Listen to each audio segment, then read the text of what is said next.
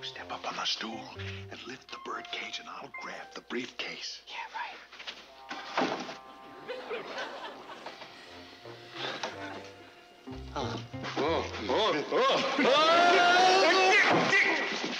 Who's there?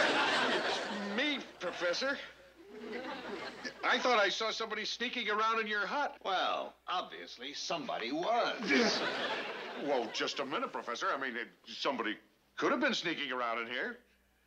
Couldn't they? Yes, perhaps even a man from Mars. Do the plan? Yeah. You're gonna go in there and distract the professor. You're gonna put the hook on the briefcase, and I'm gonna reel it in. Do you think you can handle it? Oh, believe me, for this kind of fishing, I've got the right kind of bait.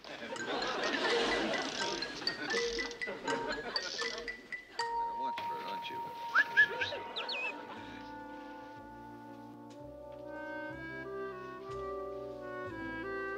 Professor? Ginger, what are you doing up at this hour? Oh, I couldn't sleep, and I was afraid of waking Mary Ann. Then I saw that beautiful moon outside, and I thought, what a perfect night for romance.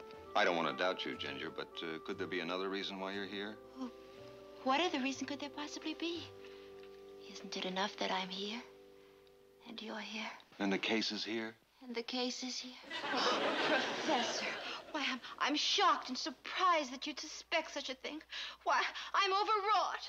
I'm overcome. I'm overwhelmed. And you're overacting. Now, Ginger, you just go on to bed and you forget all about that case. Well, all right, Professor, but I just want you to know I'm the last person in the world who'd try to steal it.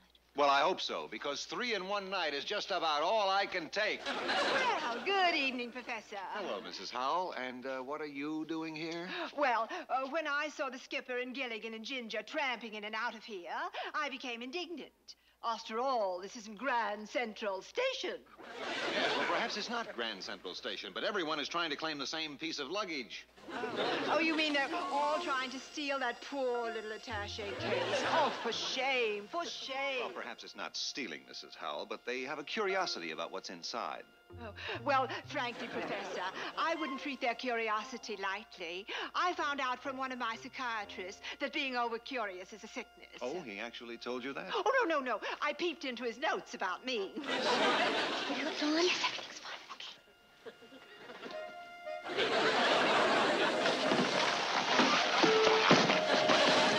Hello, Mr. Howell. Oh, hello there.